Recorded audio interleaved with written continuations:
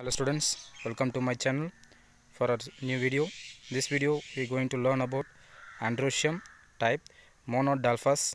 Okay, so what is my monadelphous? Androecium means when all the stamens of a flower are united in a bundle by fusion of their filaments, then they are called as monadelphous Androecium or monadelphous stamens. Okay, so this type of Androecium is found in China rose, we call as a hibiscus plant. Okay, I am showing here it is the hibiscus plant flower. It is also called as a shoe flower. Okay, right. We know prominently hibiscus plant. It is present everywhere. Okay, see here when anther and filament.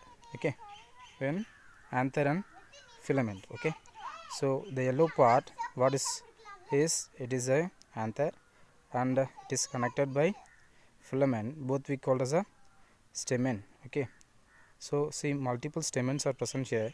It's connected in a bundle by fusion of their filaments, then they are called as what? It's a monadelphous stamens. Okay, I hope you understand. So please like, share and subscribe my channel. Thank you.